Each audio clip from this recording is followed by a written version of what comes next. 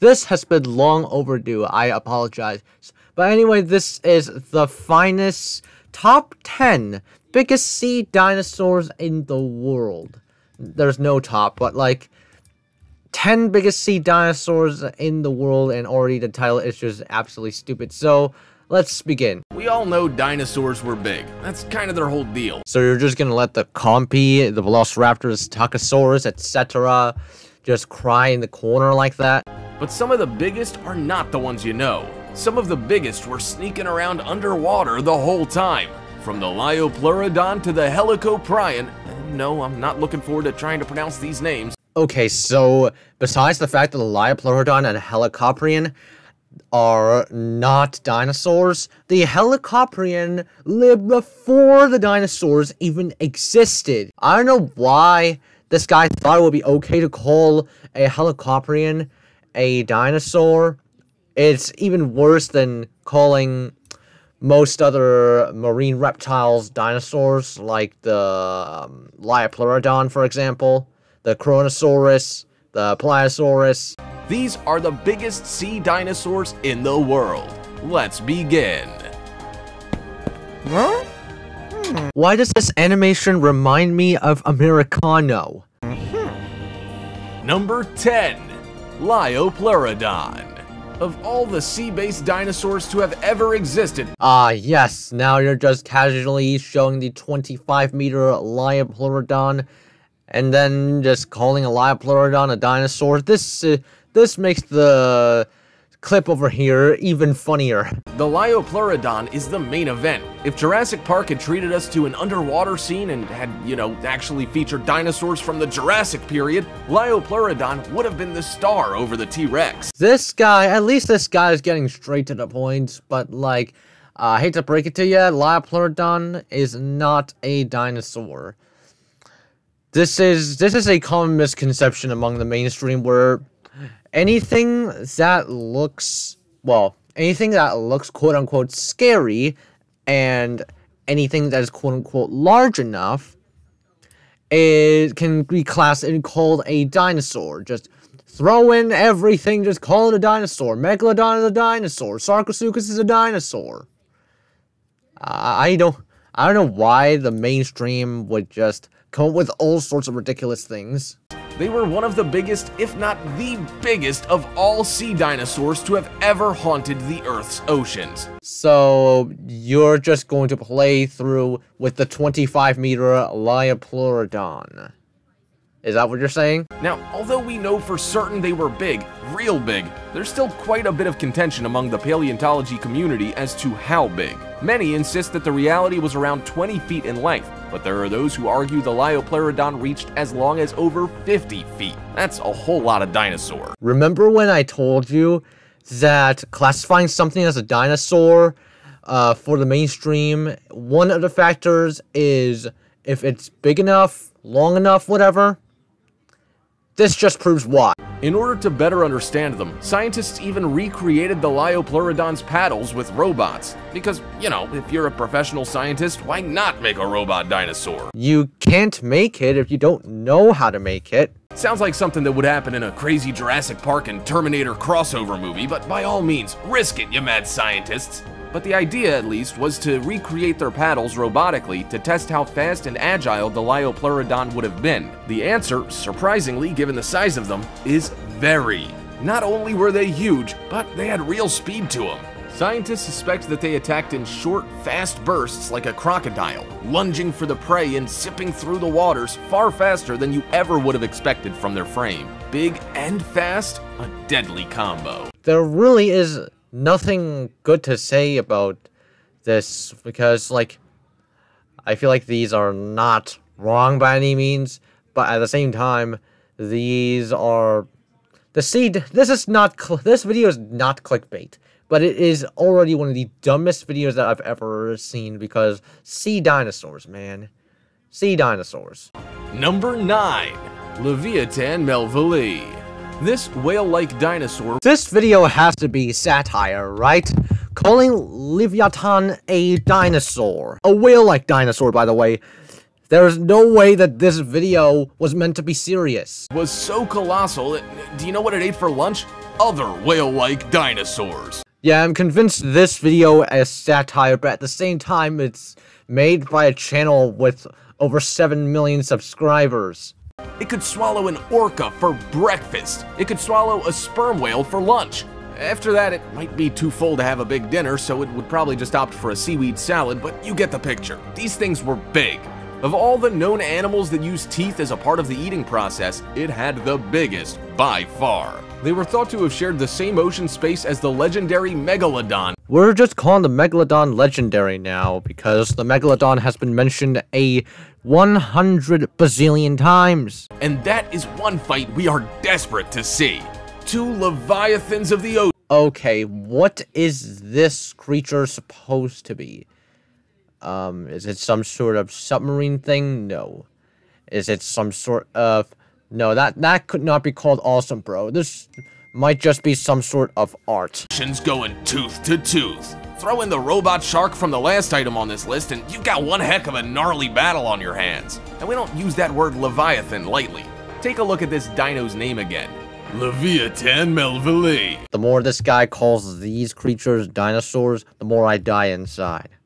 The more literary astute among you may have clocked the etymology here. The name is a reference to both the original Leviathan, a giant sea monster from the Bible, and author Herman Melville, who wrote the novel Moby Dick. Not to mention, their head was 10 feet long and featured the same echolocating equipment as modern toothed whales, making them much more effective in murky water. I've never once heard someone call something a toothed whale before.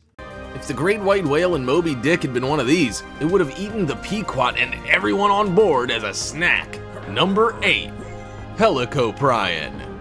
These sharks grew to be about 15 feet long. Okay, so the Helicoprion was not a shark, and it reached around 16 to 26 feet in length. Like I said earlier, the Helicoprion lived before the dinosaurs even existed, so there's no way that it could classify as a dinosaur. And had a lower jaw that was made of a tooth whorl. It looks like a cross between a circular saw and a shark, and when you mix apex predators with power tools, the world quakes in fear. Helicoprion's teeth were serrated, implying that they were definitely carnivores. But there's some debate as to whether their teeth were in the front of their mouth as shown in the picture, or if they were further back, which would suggest a softer diet like jellyfish. However it was arranged, it clearly worked. Helicoprion survived the Permian-Triassic extinction. No, it did not. It did not even live to witness the Permian-Triassic extinction event, aka the Great Dying. It lived 290 to 270 million years ago,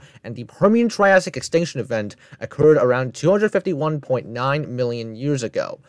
Around 18 million years or so after the Helicoprion went extinct. Which means they may have been smart enough to create bomb shelters. Or maybe they just lived in the deep sea. These cliches are getting outright ridiculous. Number 7. Dunkleosteus. Dunkleosteus was a 30-foot-long carnivorous tank. I'm betting that this guy is going to compare Dunkleosteus with Ankylosaurus. Okay, so 30-foot long, that is definitely outdated. When was this video made? June 10, 2019. So, the 30-foot long estimate, this is just outdated and not ridiculous. It was outlasted by sharks, but I'm sure that is small consolation for the variety of creatures this beast ate. Also, forgot to mention, the Dunkleosteus has no way of being a dinosaur because it lived in a Devonian period. Instead of teeth, it had bony ridges like a turtle. It's been calculated that they had a bite force of 8,000 pounds per square inch, putting it on par with crocodiles and T-Rex in terms of being history's strongest biters. T-Rex is literally compared to everything. It's basically the unit of measurement of dinosaurs. Not just dinosaurs. Any animal. Dunkleosteus is not a dinosaur. They also believe, based on the evidence in the skull regarding its musculature, that it could have opened its mouth in 1/50th of a second, meaning it vacuumed food into its guillotine of a mouth. The plates that make up the teeth changed as the fish aged from a solid, rigid jaw to segments that allowed it to hold prey easier and made it more effective in biting through the bony plate armor of other armored fish. In the arms race that was the prehistoric ocean, Dunkleosteus was a predatory super tank. Predatory super tank. I honestly don't know how to comment on that one, because it just feels like this person is trying to sound cool. Number 6. Basilosaurus. Basilosaurus were predatory ancestors of modern whales and could be 50 to 85 feet long. It's described as being the closest a whale-like dinosaur has ever come to being almost snake-like because of how long and sinuous it was. Whale-like dinosaur again. So, Basilosaurus is a mammal. Alright? Basilosaurus is a mammal. It lived after non-avian dinosaurs went extinct, just like the Leviathan did. Imagine swimming in the ocean with an 80-plus foot long alligator snake whale. Now imagine being afraid to even take a bath ever again. Physical evidence suggests that Basilosaurus did not have the cognitive ability of modern whales, nor the ability to echolocate, and could only navigate in 2 dimensions, so no deep diving or breaching. So obviously, this guy treats the animals as if they were monsters. In this case, they call these creatures quote-unquote sea dinosaurs, and they treat them like bloodthirsty monsters. At least this monster whale was dumber than a bag of prehistoric hammers and couldn't chase you if you dove or scrambled out on dry land, probably forever. Basilosaurus translates roughly as King Lizard, which sounds like the name of a Legend of Zelda mini-boss. Legend of Zelda mini-boss. In the middle of a paleontology video that is supposed to be quote-unquote educational. There really is no words to say. And existed during the late Eocene period. For those of you who don't know what that means, that's roughly 40 to 35 million years ago. Number 5. Albertonectes. The Albertonectes is an extinct genus of elasmosaurid plesiosaur known from the late Cretaceous bear paw formation of Alberta. It is an elasmosaur? So, it is not a dinosaur, it's just another marine reptile. Try and say that 3 times when you're drunk, or even once sober. Took me 5 tries. These fellas' unique selling point was that neck. They could give giraffes a run for their money when it comes to a game of how much can you swallow at once. I don't think that's how it works. Okay, so this video is not made for kids, but it is made for all these unaware people. Ones that are mainstream, alright? Of the dinosaur type known as Elasmosaurus, all of them have long necks, but the Albertonectes has the longest by far, reaching up to 7 meters, or 23 feet. Number 4. Thalassemedon. From the Greek medon, meaning lord or rule, the Thalassemedon was the lord of the seas. At a length of 10.86 meters, or 35.6 feet, Thalassemedon wouldn't exactly fit in your fish tank at home. As if the statement isn't 200% obvious already, this statement is probably just for the really dumb people, alright? That don't have common sense. Its extraordinarily long neck had 62 vertebrae and was roughly 5.9 meters long, or 19 feet. There are 6 specimens, all of varying degrees of preservation, currently on display at various museums across the United States. With that much neck bone, we can only assume that those museums must have some very long exhibit rooms. Number 3. Mauisaurus. Even in 2017, the Mauisaurus was declared a nomen dubium, because a 2017 paper restricted the Mauisaurus to the Lecta type.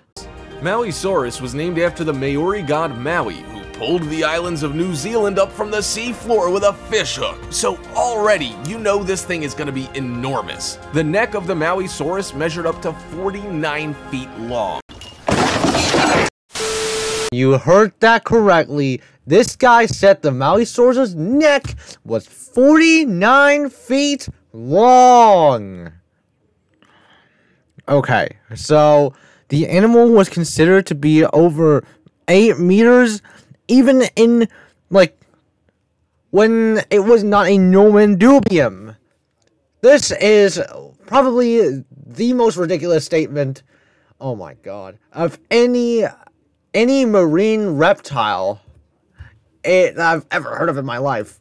The longest proportionate and really actual neck of any living thing aside from some sauropod dinosaurs. Their overall length was about 66 feet. Their overall length was about 66 feet.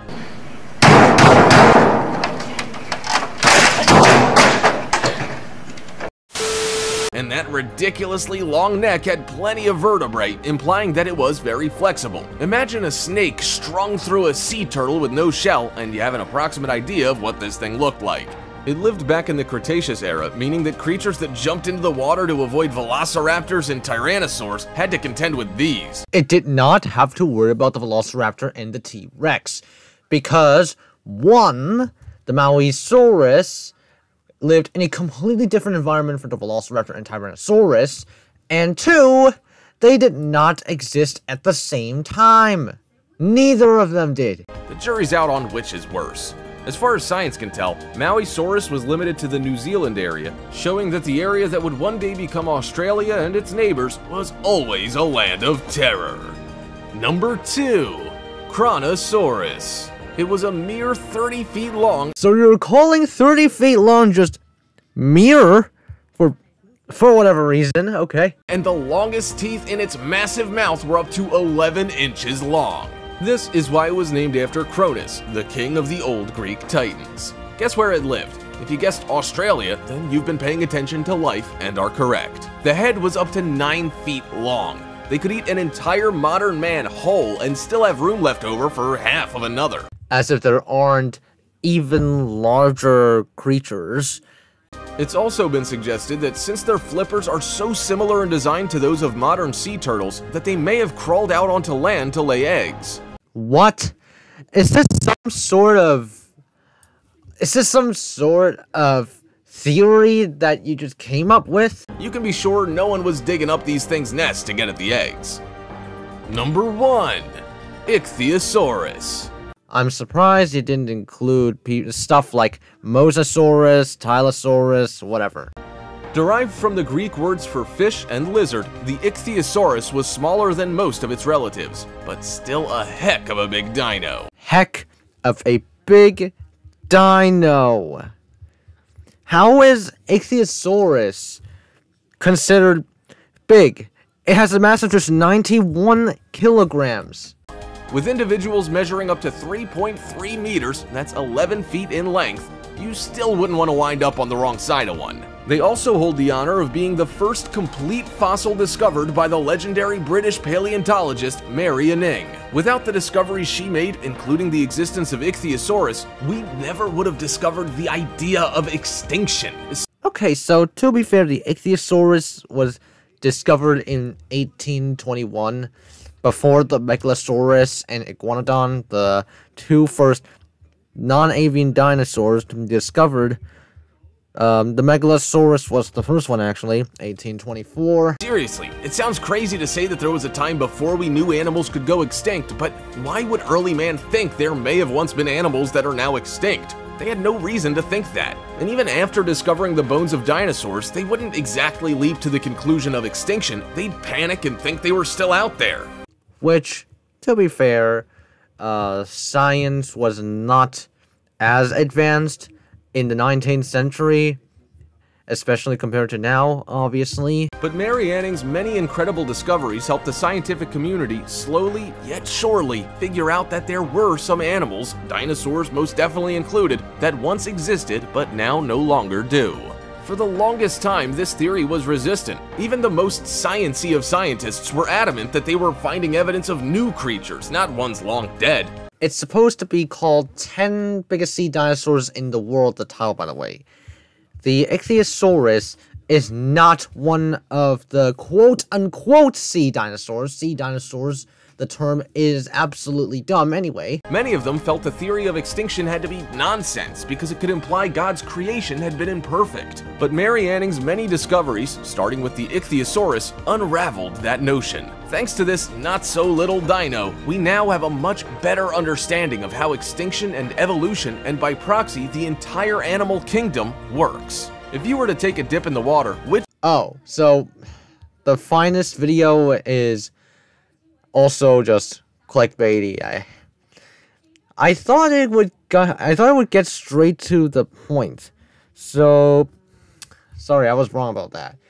But with all these ridiculous statements like the Leviathan being a whale-like dinosaur, Crussaurus crawling out of land, Mauisaurus being 66 feet long. Man, this is just absolutely insane. I don't know, like, is it on par with Americano, Origins Explained, Brightside, whatever? There really isn't anything to say. Thank you guys for watching. Hope you enjoyed it. See you all next time.